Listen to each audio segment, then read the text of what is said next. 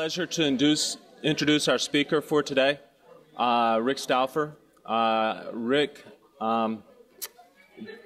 is a trainee from the University of Virginia, where he did his cardiology and interventional cardiology fellowship, and he also spent some time in the laboratory of Gary Owens, who's one of the world-renowned leaders in our understanding of smooth muscle cell biology. Rick left the University of Virginia and went to the University of Texas Medical Branch in Galveston about, I think, 2 or 3 months before I got there, recruited by Marshall Runge when Marshall was the chief of cardiology. And Rick joined the cath lab as an interventional cardiologist and also began to develop his research interests in smooth muscle cell biology as it related to problems like restenosis after stent implantation. Rick came here in 2000 and shortly after that became the director of our cardiac cath lab and interventional cardiology program. He's continued to develop a spectacular research program. He's the director of our NIH-funded training grant for our cardiology fellowship. And he has developed a regional and national reputation as a spectacular interventional cardiologist. And I would say that one of the things that I respect about Rick as an interventional cardiologist is that most interventional cardiologists lack a word in their vocabulary, and that word is no. And Rick certainly says no sometimes in the cath lab when he thinks that he's not going to be able to help the patient. I think that's an attitude that has trickled down through the rest of the cath lab at UNC, and I think that's one of the things that makes our program a great one. So without further ado, I'd like to introduce Rick, who's going to talk about what you need to know about drug-eluting stents.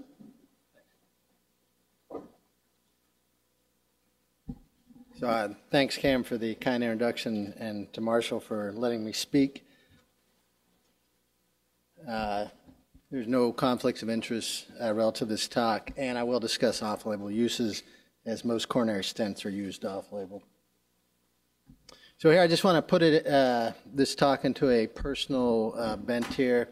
So it's a hypothetical case, 60-year-old male, faculty member in the Department of Medicine, no prior history of cardiovascular disease, but has chest tightness while walking to the grand rounds on drug-eluting stents. Pain radiates down his left arm, no nausea, vomiting, diaphoresis. Pain began 2 weeks ago, is now occurring with less and less provocation. So he ends up in our catheterization laboratory, and that's what his right coronary looks like. The question is, how are we going to treat this individual and what type of stent to use? And this is obviously hypothetical, but it'll affect probably a third of the people in this room at some point in time. The areas I want to cover today, I want to give you a brief overview of the history of percutaneous coronary intervention. I think to really understand drug-eluting stents, you have to know where we've been and where we're headed. I'm going to talk about the 4 currently available drug-eluting stents, address the question of whether drug-eluting stents are safe, and then at the end of the talk, go over some of the current research and where we're headed with that. Drug-eluting stents is a huge area, and I'm just going to give you a brief bird's eye view with sort of my bent on things. But I want to point out the limitations of any bird's eye view. So if any of you remember, last fall, UNC and Duke were opening their football seasons on the same day. UNC had planned to have a parachutist bring in the game ball and hand it to the referees at the 50-yard line. This is what happened. According to a UNC official, the plane was in the air, but the jumpers from Virginia-based Aero Adventures opted to cancel the leap into Kenan Stadium because of a severe weather front, which would later delay both games. Evidently, when the clouds eventually opened, the pilot thought they were over the correct stadium and the skydivers jumped, realizing only when they landed in Wallace Wade that they were in the wrong place. In about 5 years, maybe this will be funny. So the limitations of a bird's eye view. The first angioplasty was performed 32 years ago. The picture in the bottom right is Andreas Grunzig, who is the father of all percutaneous interventions, whether coronary or peripheral. Right above him, you see a picture of one of the original balloon angioplasty catheters. These were made in Grunzig's kitchen. So the first patient was a 38-year-old insurance salesman in Zurich. He had lifestyle-limiting angina but refused coronary bypass operation. Grunzig offered him balloon angioplasty. While he was the first patient, the balloons had been used in a number of animals. There had been 200 percutaneous peripheral interventions and a handful of cases performed in the operating room with the chest open before the balloon was inflated. On the left here is a picture of his left anterior descending in 1977. And when he underwent angiography 23 years later, when his chest pain recurred, you can see that area actually looked fine on repeat angiography. And this was the first patient. Interestingly, Grunzig brought 3 balloons to that case. The first 2 would not inflate. The third one did, and thus began the era of percutaneous intervention. These are photomicrographs from our pathology department here showing an atherosclerotic artery. It's not inherently obvious to me that a balloon angioplasty would work. You can see the atherosclerotic formation, and the thought of putting a balloon in and actually improving clinical outcomes, I think, was a jump of faith, and therefore it was so important to do the animal research. We commonly get questions from patients, where does the plaque go when you put in the balloon? And the answer is the plaque doesn't really go anywhere. What you do is rupture the plaque, form these fissures, possibly dissections, stretch the artery, and that's what leads to improved blood flow. Angioplasty began in the late 70s. By 1994, it was widely accepted, and it widely accepted because it was successful. So this is a review from the New England Journal of Medicine, 94. Just a couple of quotes. PTCA, which in this instance means balloon angioplasty because stents were not improved until 1994, provides effective release of stable angina in most patients with single vessel coronary artery disease, and in patients with evolving infarction, antegrade flow and an infarct-related artery was restored in about 95% of patients. And even today, these are the 2 primary indications for any percutaneous intervention: improve symptoms of stable angina and treatment of acute coronary syndromes where there's blood clot and occlusion of the artery. But with the advent of balloon angioplasty, we had the development of 2 diseases which had not existed before. The first one was abrupt closure, and this is when you put an angioplasty balloon in and the artery closed unexpectedly, usually associated with ischemic changes on the EKG, chest pain, and possibly hemodynamic compromise. The other new disease was restenosis, and this is where the artery would form a healing reaction and eventually narrow over a period of months to where blood flow was obstructed again. On the bottom right-hand side is a picture of a dissection, again in the right coronary artery. You can see an angioplasty wire down in the distal vessel. A balloon was inflated, the artery dissected, and it closed acutely. This is obviously a problem. Restenosis, in contrast to dissection, is not an acute problem and not a complication. This is a natural healing response. But when it becomes overexuberant, that's when it causes clinical problems. So on the bottom left is a photomicrograph. You can see formation of neointima to where it obstructs the lumen. On the upper right is a schematic showing the different mechanisms involved. One is intimal proliferation. Smooth muscle cells proliferate and secrete extracellular matrix. There's obviously thrombus at the site of a vascular injury. The artery recoils after it is dilated with a balloon, and also re-endothelialization. So to counteract the problems of acute dissection and restenosis, the intracoronary stent was developed. So it was first developed in 1985, Julio Palmas, and the first intracoronary use was in 1986. And you can see here a picture of a stent and also what an artery looks like before and after it was stented. The stent provides a scaffolding, therefore taking the dissection out of play by tacking the vessel back up to the wall, and also by preventing recoil, it limits or reduces the incidence of restenosis. This is a table from the percutaneous coronary intervention guidelines from the ACC and AHA. I show this just to convince you that stents do reduce the incidence of restenosis. These are the various studies which have looked at this question. Here is restenosis with the stent, restenosis balloon angioplasty. In all the studies, one exception, the stents reduced the incidence of restenosis. Stents also reduced the need for emergency bypass surgery. So those of you who are involved in cardiovascular disease and remember the early days of coronary interventions, no intervention was performed unless you had an operating room on standby.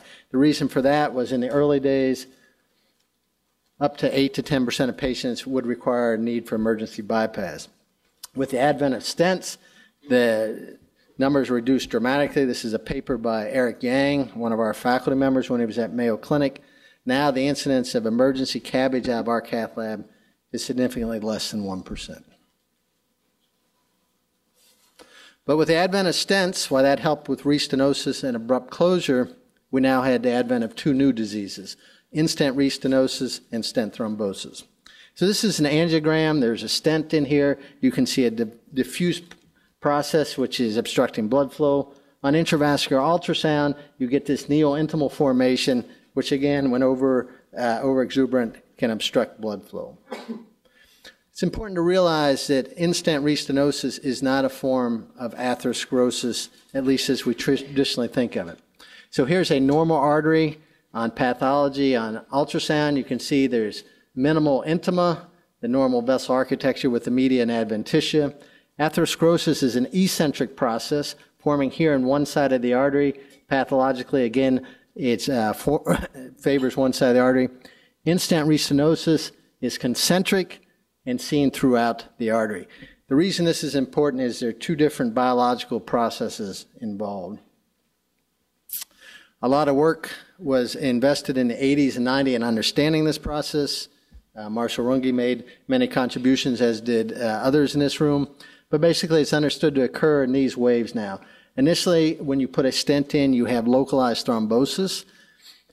This is followed by a wave of inflammatory cells brought by platelets and other mediators that recruit them to the site of vascular injury.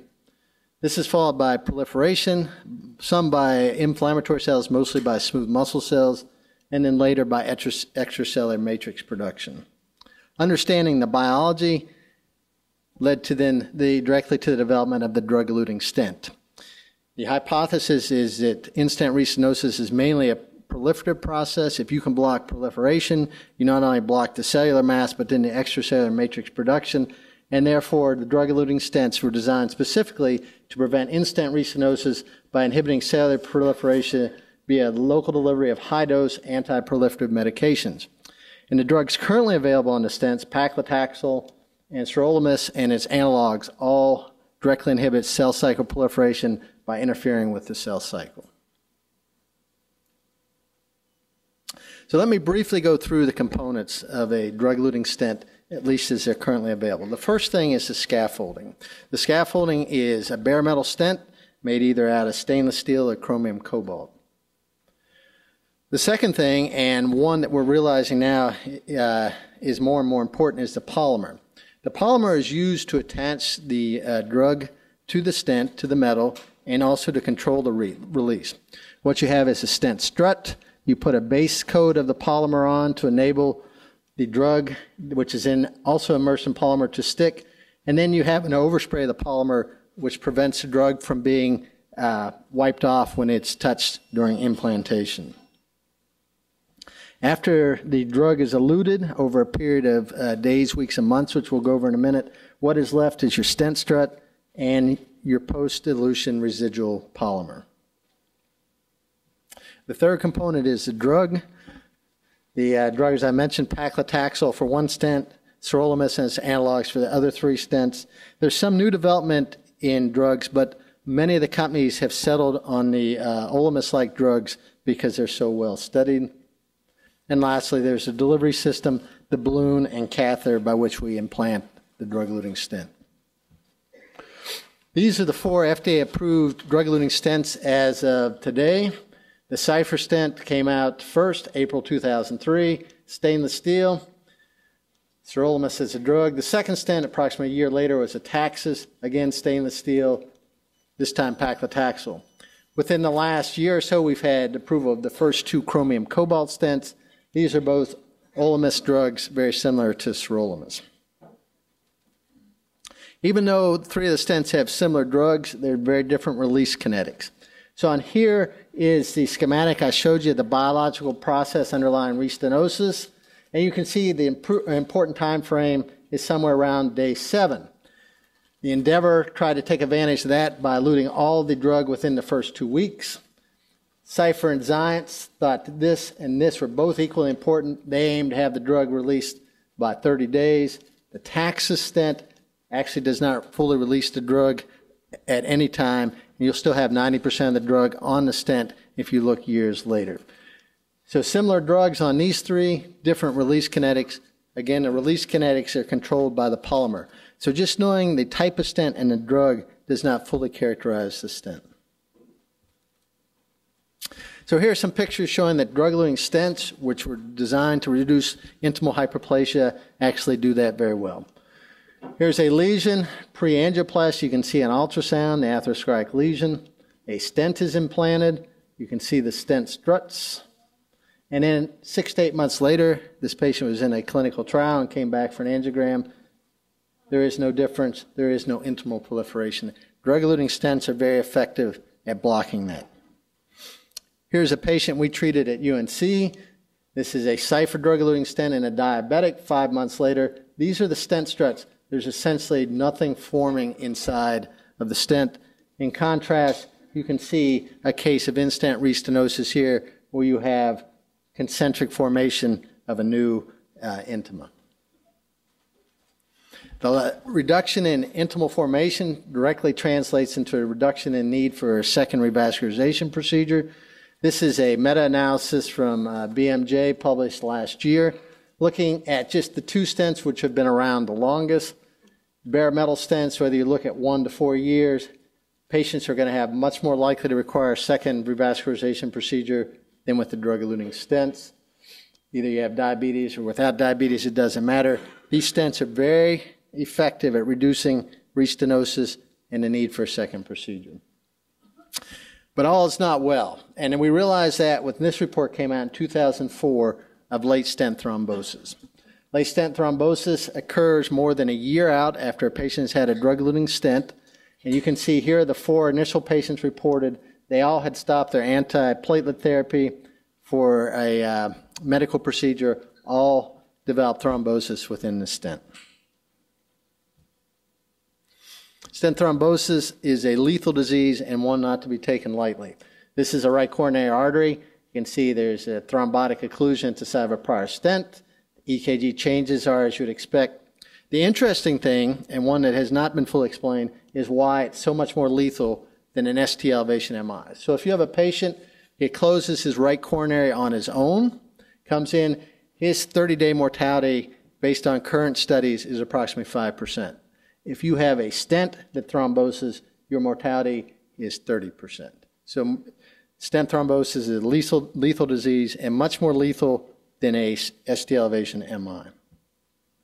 So now we have another new disease. So just going through the history, balloon angioplasty, we had abrupt closure occurring 3 to 5%, restenosis in 30 to 40%, bare metal stents, stent thrombosis of 1%, in-stent restenosis in 10 to 20%.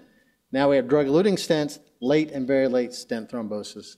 Less than 1%, but very important nonetheless. Here are just 4 studies showing the incidence of late stent thrombosis. I just put this slide in to remind you all that the importance of not discontinuing Plavix prematurely. This is a meta-analysis from JAMA 7 years ago. Premature discontinuation of antiplatelet therapy, and by premature it generally means within the first year, you increase the risk to the patient of stent thrombosis of 90-fold. So realizing it's a lethal disease, be very cautious stopping Plavix. This will increase the patient's risk of stent thrombosis. We recently had a patient, the Plavix was stopped soon after drug-eluting stent to have a nasal polyp biopsy. The physicians involved did not realize the downside of that. The patient essentially traded her inferior wall of her heart for a nasal biopsy. So just be careful. Well, with the realization of stent thrombosis, we went through a realization of the importance of drug-eluting stents. It wasn't all upside, there was some downside. We went from the end of heart disease declared by U.S. News and World Report after the first drug-eluting stent came out to are these as safe as you think by that well-known medical journal Forbes, as we began to realize the hassle. So let's talk about whether drug-eluting stents are safe. I'll give you the take-home message before I go through the data, and I think they are safe. I think the worry has been overblown. There are cases of stent thrombosis and very late stent thrombosis, but I think when we look at the data, we'll realize is not nearly as widespread as originally thought. So I'm just going to take you through some historical analysis. This is a meta-analysis from Lancet. It looked at 11 randomized trials, 5,000 patients, published in 2004. You can see restenosis is reduced by a factor of 3 to 1 compared to bare metal stents. This directly translates into a reduction in major adverse cardiovascular events. No effect on MI, no effect on death. These are data presented at the FDA hearing in December 2006, looking at the safety of drug-eluting stents. These are various subgroups treated with Stouffer. These are various subgroups treated with Taxus. You can see in all cases, all subgroups favored Stouffer and favored Taxus. No matter which group you looked at, the drug-eluting stent had better outcomes than patients treated with bare metal stents. And also, as the FDA concluded, there is stent thrombosis, but it rejects the increased death MI risk for off-label, on-label DES use. So while there was concern that there was increased death in MI with DES because of stent thrombosis, it turns out while there is stent thrombosis, it's at a very low level and outweighed by the benefits on reducing restenosis. I now take you to a meta-analysis in Lancet. 38 randomized trials, 18,000 patients, no difference in death in MI, bare metal stent versus drug-eluting stent. So the randomized trials have shown no difference, no safety signal for drug-eluting stents. Well, then the question comes up, well, maybe it's not the randomized patient. Maybe it's a real-life patient that's having problems. So as you all know, randomized trial enroll a certain type of patient. They tend to be younger, healthier, fewer comorbidities than seen in the type of patients we treat every day. And so the question came up, maybe we're missing adverse outcomes because we're not enrolling the highest risk patients. And this is a headline from the European Society of Cardiology meeting several years ago, which raised the issue, drug-eluting stents may not be as safe as we think. And here is the data published in 2007, which provided some background for that view. So this is the SCAR study group. Lagervist, James, et al. What they found, drug-eluting stents were associated with an increased risk of death as compared with bare metal stents. The trend appeared after 6 months when the risk of death was a 0.5 percentage point higher, and the composite of death or MI was a 0.5 to 1 percentage point higher per year. The long-term safety of drug-eluting stents needs to be ascertained in large randomized trials. And this study got quite a lot of play, published in the New England Journal and cited in all the various mass media outlets.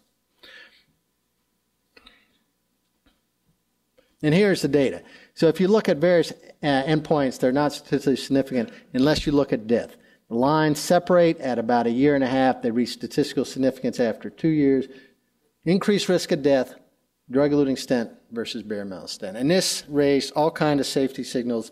And the use of drug-eluting stents in the United States dropped from 85% of patients to less than 60% of patients. But now let's fast forward 2 years. Last month, James, Lagervist, SCAR group, same study group. Now there are a new conclusion. As compared with bare metal stents, drug-eluting stents are associated with a similar long-term incidence of death or MI and provide a clinically important decrease in the rate of restenosis among high-risk patients. So now how can this be, right? How can they change 180 degrees in 2 years? Well, this is their data from their most recent paper. This is the death down here. This is where it separated earlier. Now the lines have come back together. So the methods are, now we're looking at 48,000 patients, so many more than the earlier study, between 2003 and 2006. The other one was just 2003 and 2004.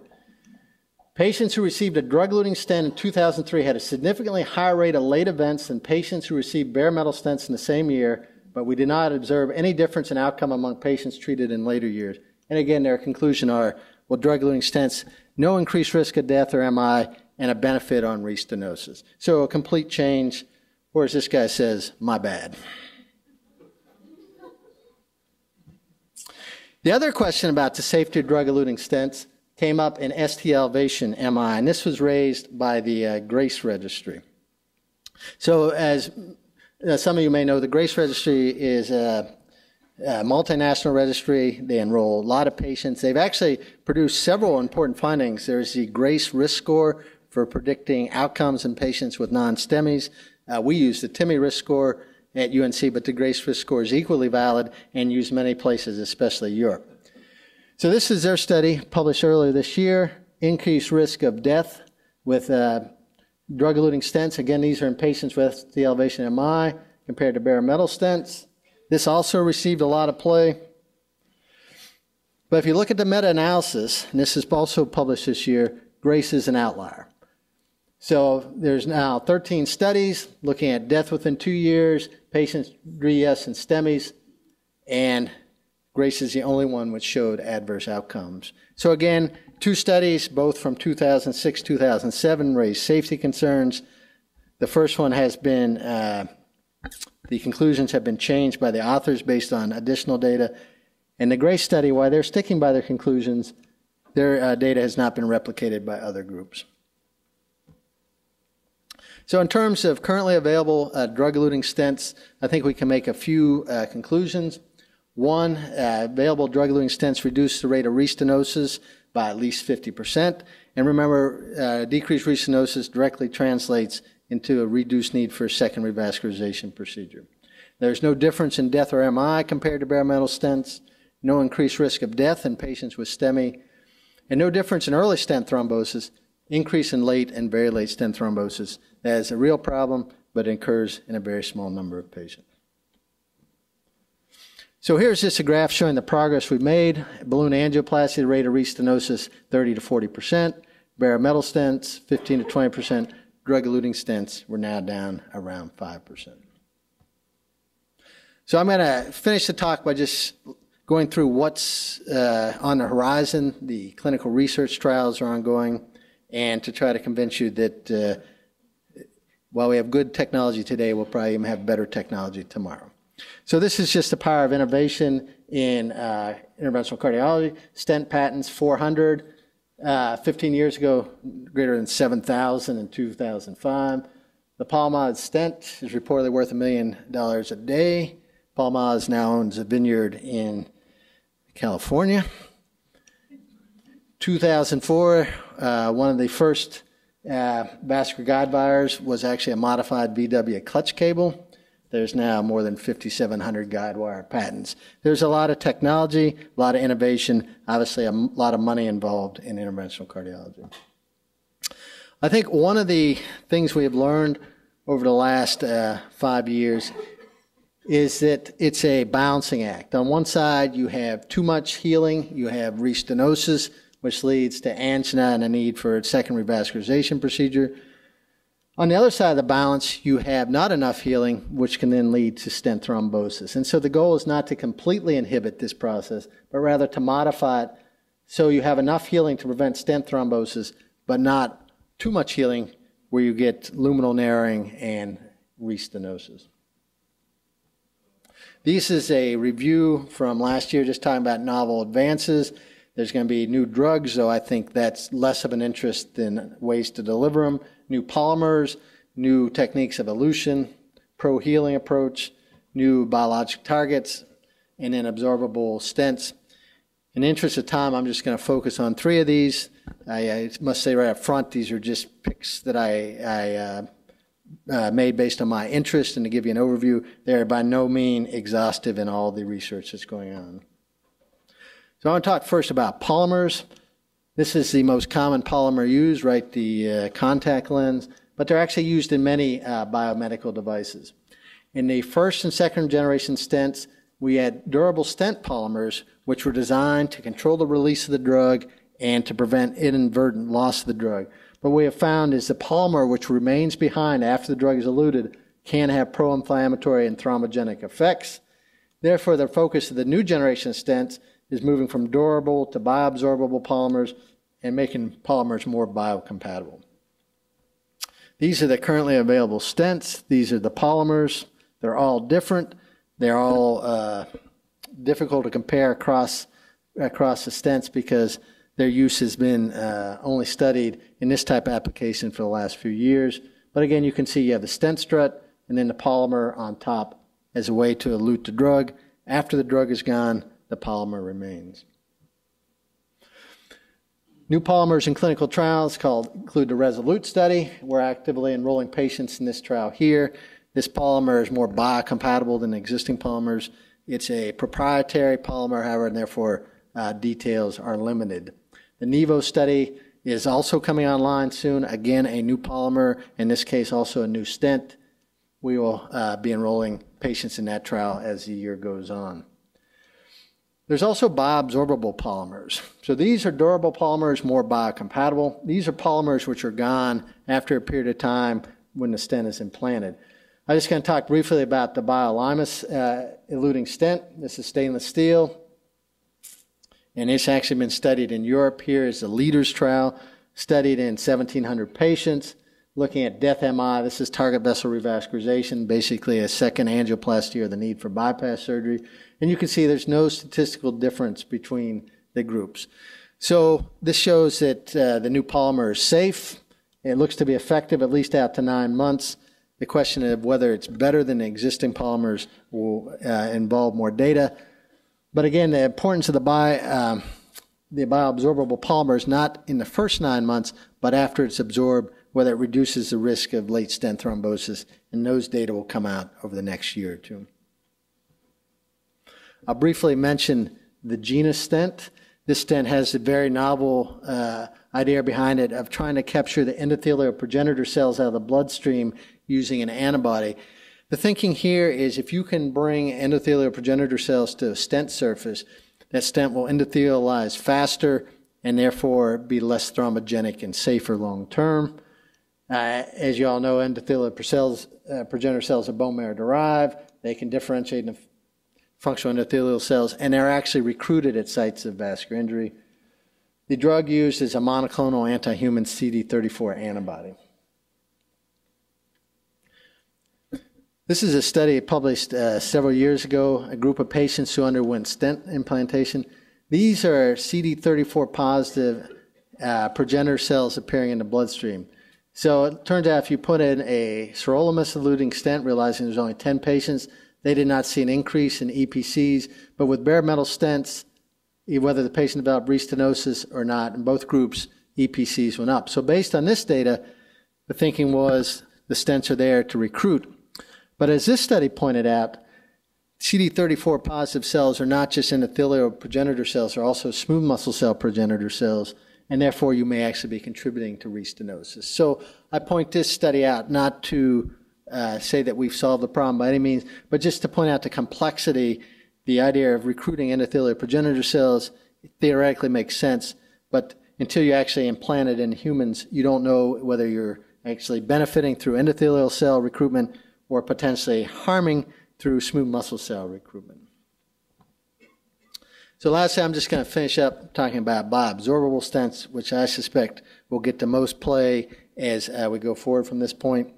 The thinking behind bioabsorbable stents is provide scaffolding in a drug only for the time period needed to inhibit restenosis. So obviously if the stent disappears, you don't need to worry about stent thrombosis. The lack of persistent metal and polymer, you don't have late stent thrombosis, you don't have hypersensitivity reaction, you don't have stent fractures. And then less important benefits, but still potentially useful.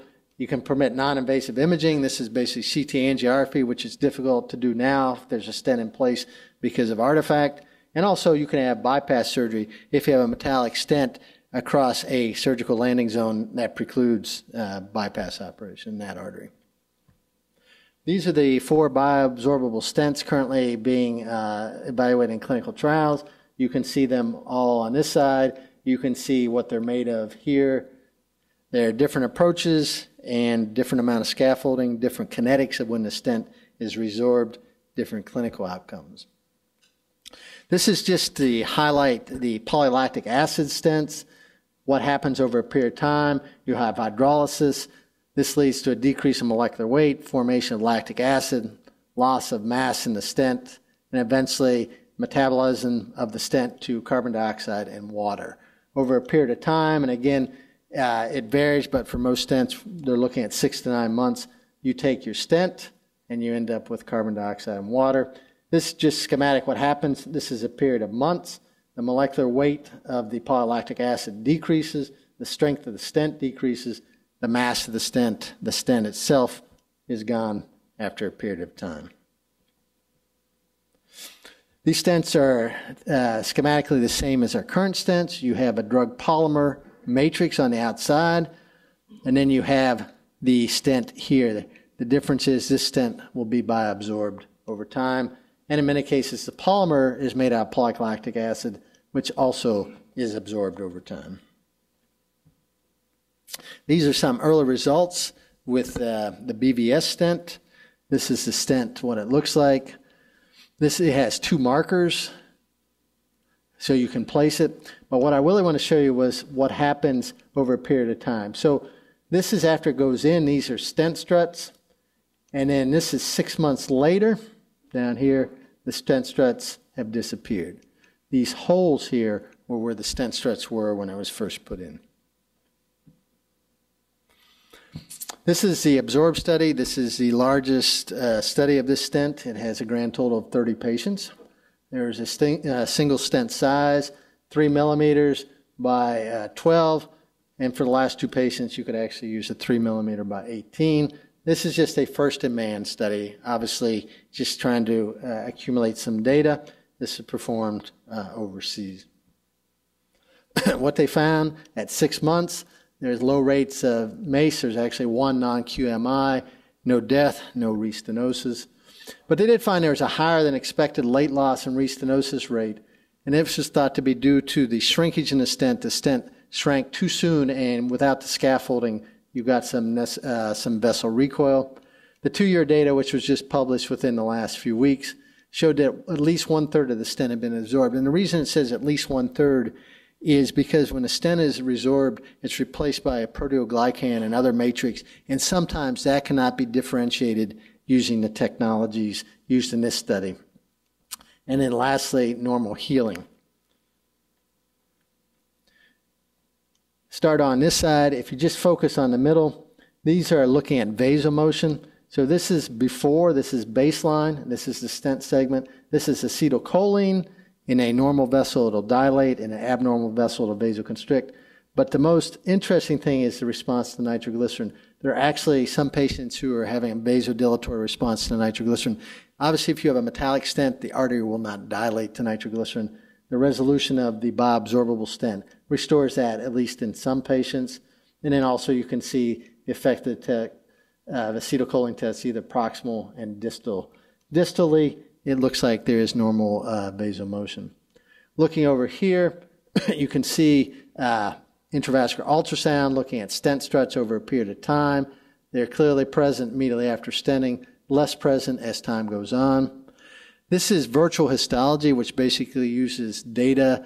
The ultrasound wave goes out, comes back, and using how fast it comes back, you can determine whether it's fibrous tissue, calcified, or lipid.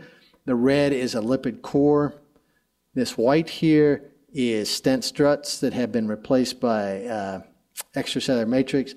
And here at 2-year follow-up, you can see you now have a fibrous cap throughout the isolating the atherosclerotic tissue from the blood lumen. So this is just one patient, but that would obviously be an ideal outcome for a bioabsorbable stent if not only the stent is gone, but it's been replaced by a fibrous tissue, which makes plaque rupture and an acute coronary syndrome less likely.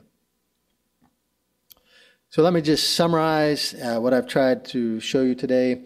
In any drug-eluting stent, there's an important interplay between the stent, the polymer, and the drug.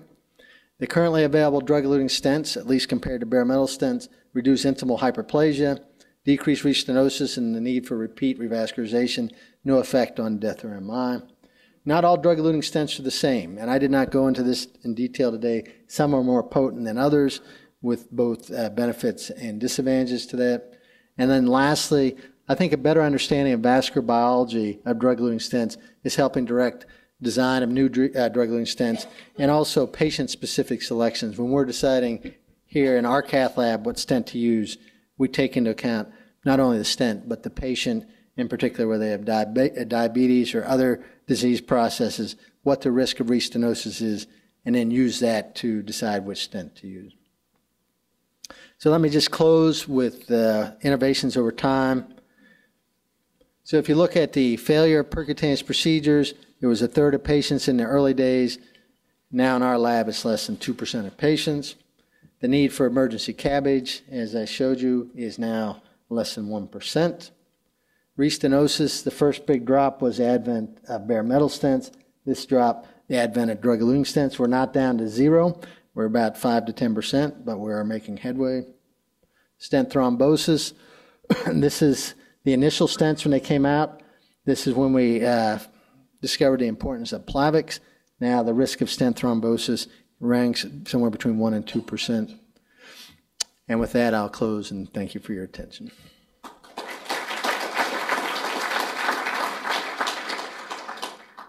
Yes, sir.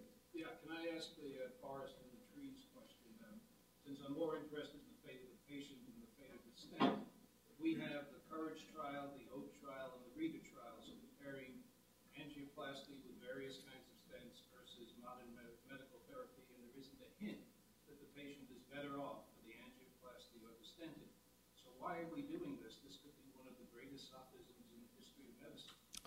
So, well, let's look at the COURAGE and the OAT trial. So the COURAGE trial, to get in, you had to have screening angiography. So they looked at approximately 15. Right, they looked at 15 patients for every one enrolled. So 14 of the patients, the doctor said, I know the right answer. So I think you're looking at a small minority of patients. So that initial angiogram I showed, that patient would never got into COURAGE, right? He had symptoms. 3/4 of the COURAGE patients were asymptomatic or had class 1 symptoms. He was unstable. And so I don't think we can take the COURAGE trial and apply it to a wide spectrum. Well, let's talk about OAT. Yeah, so OAT, again, we enrolled in OAT here. So OAT enrolled less than 1 of every 15 patients screened. Yeah, 4,000. I mean, we're talking about a big country. And so when we take studies which have designed with a specific hypothesis, but they're enrolling very few patients, we're saying there's a lot of clinical judgment involved, and a lot of doctors aren't enrolling their patients. So I think the OAT study is right. If I have a patient who's stable after 2 days after an MI, no symptoms, low risk by single vessel disease, preserved LV function, then I abide by the OAT. If I have a patient, if I have a patient in clinic, single vessel disease, I can control his angina with medicines, I go by the COURAGE study. But I don't think we can apply that to every patient who comes to our lab. That's sort of an interesting kind of philosophy. I mean, what you're telling me is every time you've studied one of these settings, your stenting doesn't help and may harm.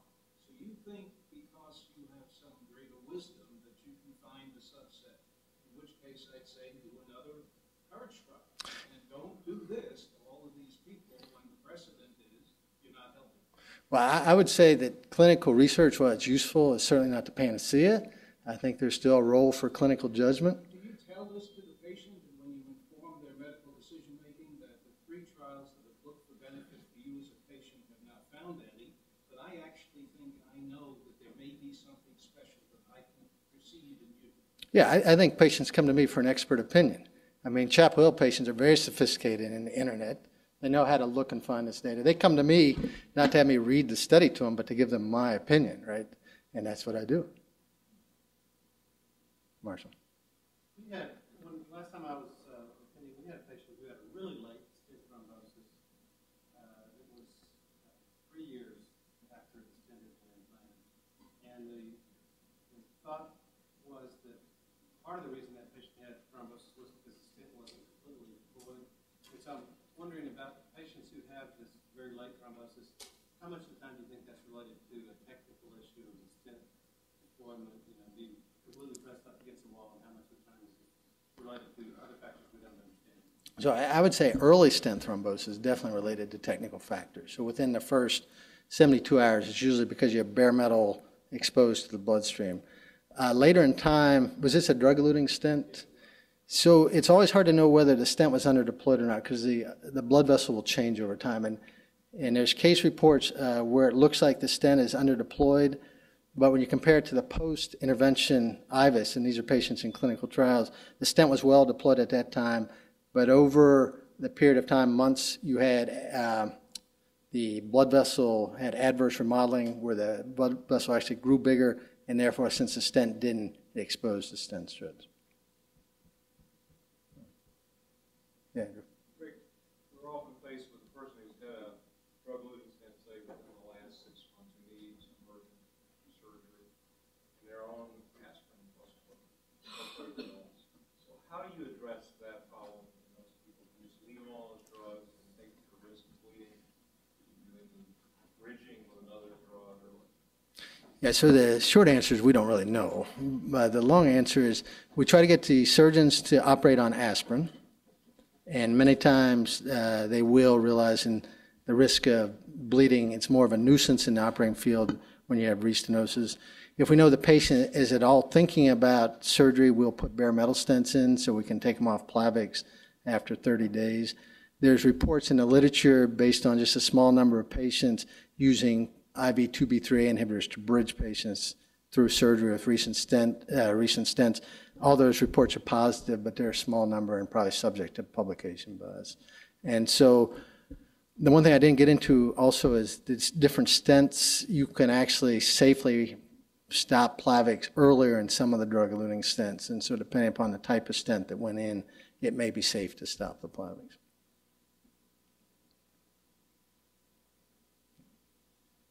Yes, sir.